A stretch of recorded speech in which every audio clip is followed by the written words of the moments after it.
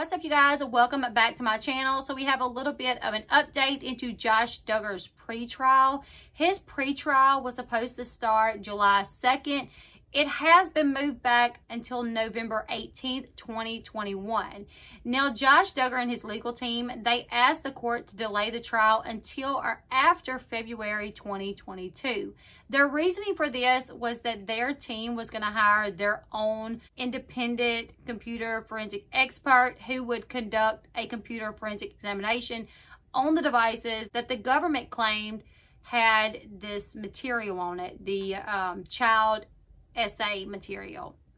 That was one of the reasonings that they needed this postponed. They also stated that they needed it postponed because Josh had scheduling conflicts during the remainder of 2021. Many believe that the conflict in scheduling was actually the fact that Josh's wife is due to give birth to their 7th child at some point. So people believe that he was just trying to get the trial pushed back so he would be out of jail when she had the baby. They requested this delay until February 2022 or after. While the government did not grant the request for a 6-month plus delay, it did allow for a 3-month-long postponement. Court documents state that the United States does not oppose to a reasonable continuance of approximately 3 months to allow a defense-hired expert to review the digital evidence in this case and provide a subsequent opinion.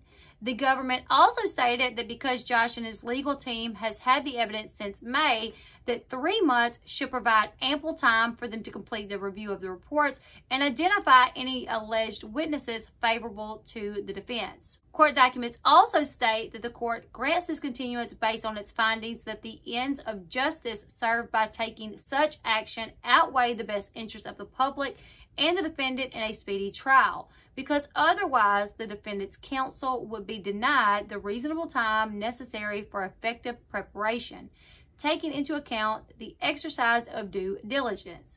So they are saying that they've had this information since May. 3 more months should give them enough time to do everything they need to do, hire their own forensic expert for him to do what he needs to do, and for them to get any witnesses that they may need. Yeah, that's what I was saying when I done a video earlier about this, that I do believe maybe they should be allowed a little bit more time, but definitely not until next year.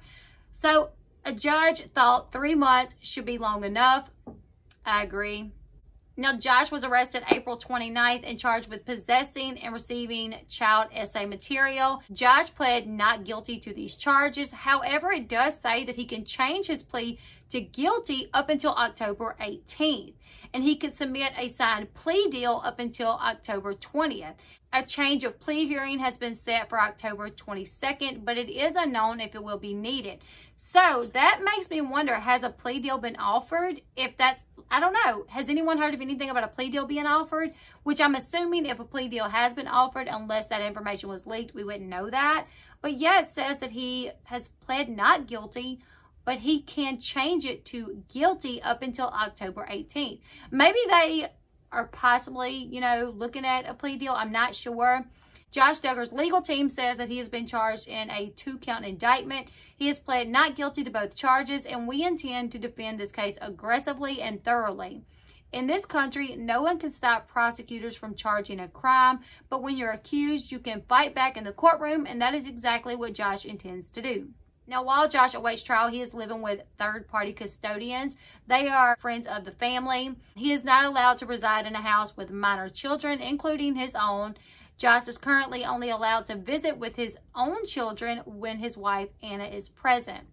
I'm assuming he's going to continue living there until November, until he starts his trial date. So that's what I'm assuming. He'll live there until the trial date starts. He'll live there through the trial date, and once everything works out, if he goes to jail, obviously jail.